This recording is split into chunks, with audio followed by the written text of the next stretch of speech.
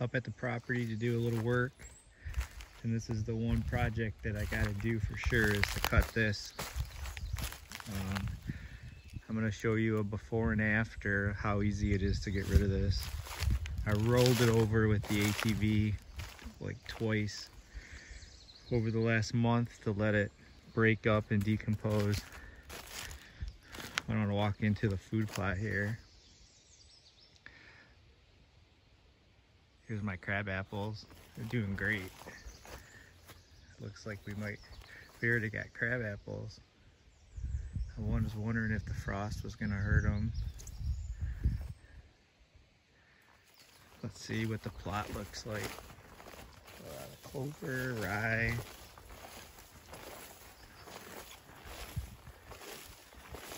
These are pear trees. I don't see no blossoms on them. Wow, this one looks great. I cut a lot of trees here on the south side of the plot to get more sunlight. That's the blind I shot the 9-point out of last year. He came out of that opening right there, and I shot him right there. He was heading over to this apple tree. Let's see, what do we got here?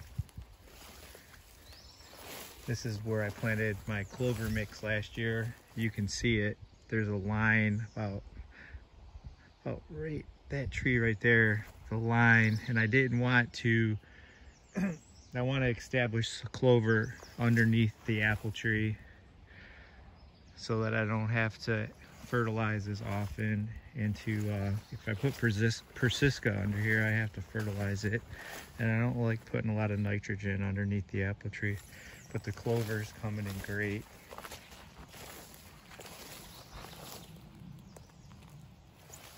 Yeah, look at the apple tree. It's just, look at them all. Look at all the apples. And this is, yep. Gave it a good trimming in the spring. But yeah, it looks like it's gonna be another bumper crop. I like to see that.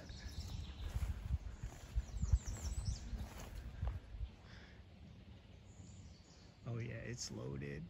There's still bees on it, I can see up there. Cool. But look, this is what I'm talking about right here. When I trimmed, I left this. It's part of the apple tree. And you can still see remnants of the scrape from last year. But you gotta leave that stuff when you're trimming, when these older wild apple trees get the downward. Here's another one here. I left it. You got apples. Look at them all. Let's see if I can get a close up. Yeah, it's gonna be good. Clover's doing great. There's crimson clover, a lot of the crimson clover in here. I'll leave this alone. Yeah, happy with it.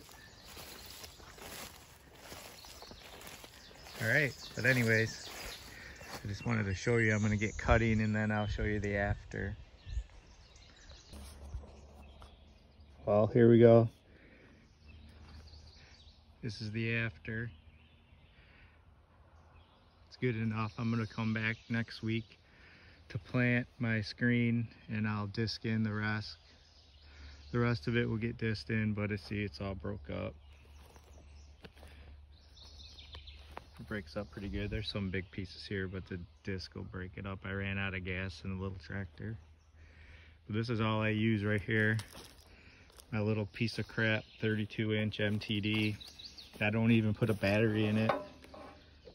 All I do is jump it from my four-wheeler. Then this thing gets used once or twice a year. I got a bigger, nicer one to cut the lawn at the cabin. And I trailer it out here. That's it. People talk about always asking, how do you get rid of the screen?